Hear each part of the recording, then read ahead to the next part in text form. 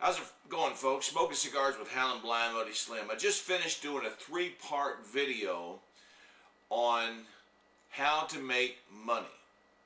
And I call it How to Make Money the Hal and Blind Way.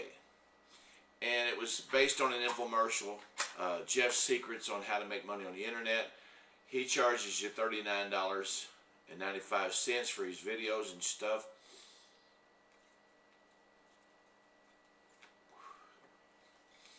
I didn't charge you anything, and I told you the basic secrets. How you can get on eBay or any situation and make lots of money. I'm finishing it off the Macanudo.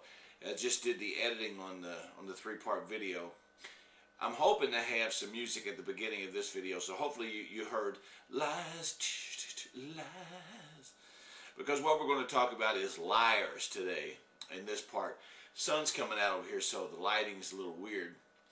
I live in Fairdale, Kentucky. I'm getting ready to move back to Jeffersonville, Indiana to be close to my grandkids, and I hope you watch. I had 100 and something people watching the turnaround video of my granddaughter Trinity's first birthday, featuring photos of Trinity and my grandson Logan, who is Dolph 87 on here's son. The song makes me cry because it's so true. Those kids grow up so fast. But I need to get back closer to them, so I'm going to move back to Indiana. But anyway, let's talk about liars. My question is, if, let's say your next door neighbor came up to you and said, I'm not going to, I'm trimming my bushes, but I'm not going to ruin your bushes. I promise I won't ruin your bushes. And he purposely ruins your bushes by trimming his. And he comes back and he says, well, I didn't do it on purpose, but you know good and well he did, because you saw him out there with a grin on his face doing it. Or 2 kids are walking in front of your house and they say, we're not going to throw eggs at your house. And as soon as you turn your back, they throw eggs at your house. Okay? And then they come back tomorrow and they say, we're not going to throw eggs at your house today. And they do it anyway. How many times do you listen to someone and believe someone who you know is lying to you or who has lied to you before you finally say, wait a minute, these people are lying to me. I am not going to believe them anymore. My policy is, I will trust you 100% until you lie to me. Once you tell me that first lie, then you're going to have to prove yourself to me for the rest of your life.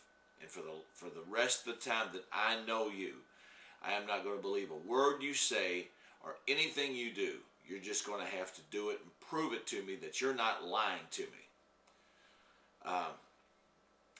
So my question is, when George Bush Sr. said, read my lips, no new taxes, and he lied to us, and he gave us new taxes, okay?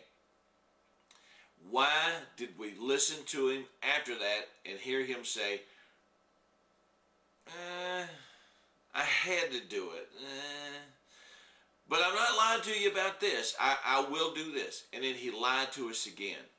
And then when Bill Clinton got in office and he says, I promise you this, I did not have sex with that woman, Monica Lewinsky. And then we find out that he lied to us.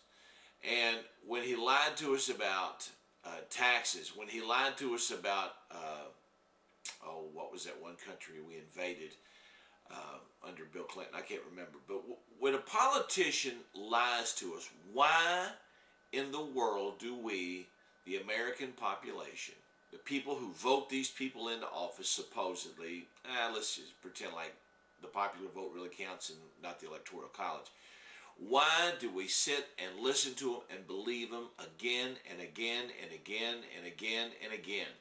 When George Bush Jr., that's in the White House right now, as of November 2nd, 2008, why, when he lied to us the first time, why did we listen to another lie thinking that was the truth?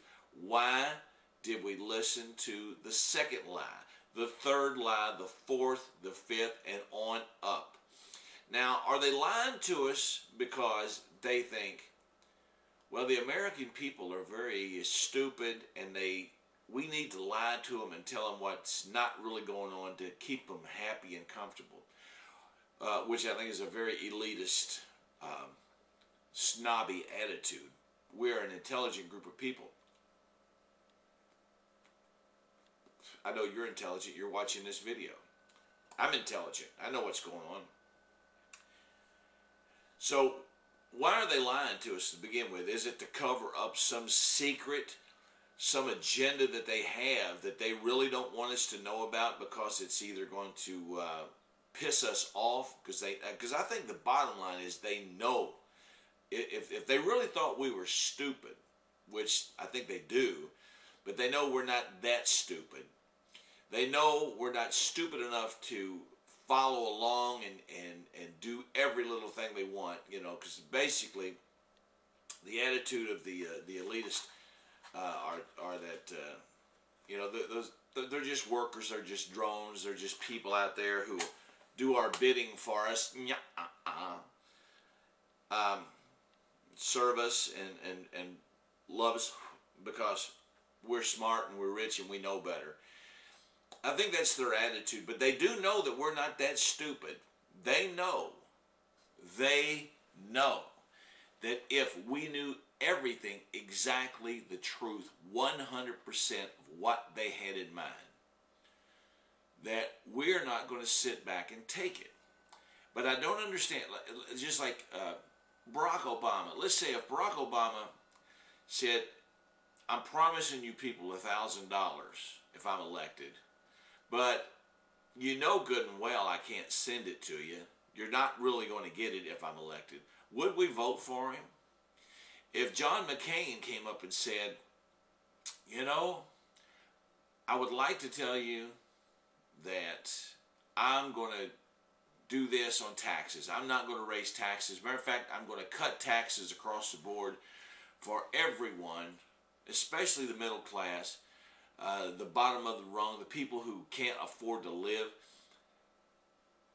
If he said that, but then turned around and said, but in reality, I know that's where the money is. I can't raise taxes on rich people because, you know, they're my buddies. I'm going to have to raise your taxes. Would we vote for him? These people know that we're not that stupid, but what I don't understand is why do we sit and believe their lies over and over and over and over and over again? Why do we believe the media?